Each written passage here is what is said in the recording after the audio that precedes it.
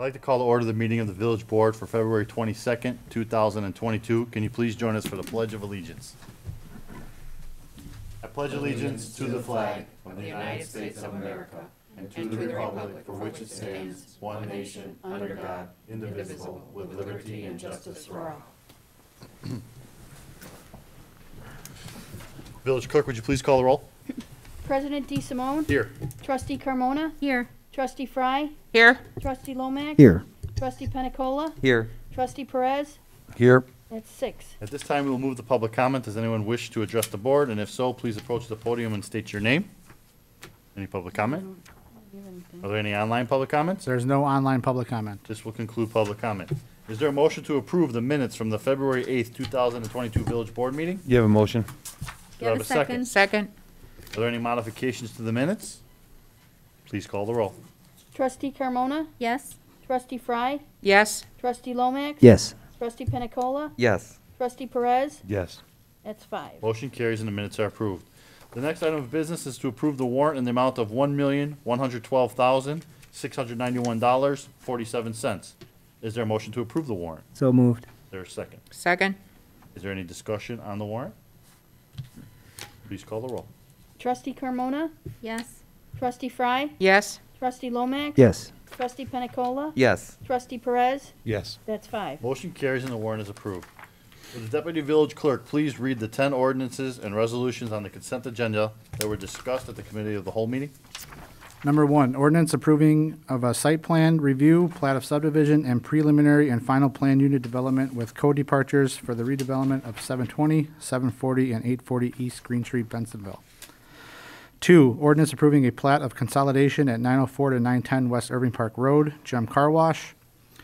3, ordinance approving a site plan review and final plan unit development with code departures for a 10-unit townhome development at 214 North Walnut Street. 4, resolution authorizing the award of a construction contract for the 2022 water main improvements project to Girardi Sewer and Water Company Incorporated in the not-to-exceed amount of $1,421,386.40. 5, resolution authorizing the award of a construction engineering service agreement for the 2022 water main improvements project to Hancock Engineering Company in the not-to-exceed amount of $126,624. 6, resolution authorizing the award of construction contract for the Eastern Avenue reconstruction project to R.W. Dutman Company in the not-to-exceed amount of $1,696,201.24. 7, resolution authorizing the award of a construction engineering service agreement for the Eastern Avenue reconstruction project to Civil Tech Engineering, Inc. in the not-to-exceed amount of $168,236. 8, resolution approving local siting resolution approving local siting request for Amber Sullivan Recycling at 1033 Fairway Drive. 9, resolution authorizing a license agreement between La Huerta and the Village of Bensenville. 10, resolution approving an intergovernmental agreement between the Village of Bensenville and the Milwaukee District West Community Coalition and authorize the village manager to expand an amount of not to exceed $100,000 to support related legal, technical, public affairs, lobbying, legislative, and all other lawful actions. Is there a motion to approve the 10 ordinances and resolutions listed on the consent agenda and as read by the Deputy Clerk? You have a motion? Second? Second. Please call the roll.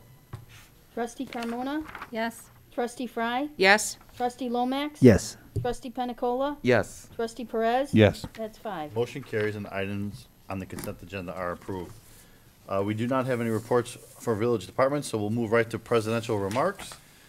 Mark your calendars. The 2022 Law Enforcement Hockey Classic is to benefit Honor Flight Chicago returns to the Edge Ice Arena on Saturday, March 12th, 2022 at 6 p.m.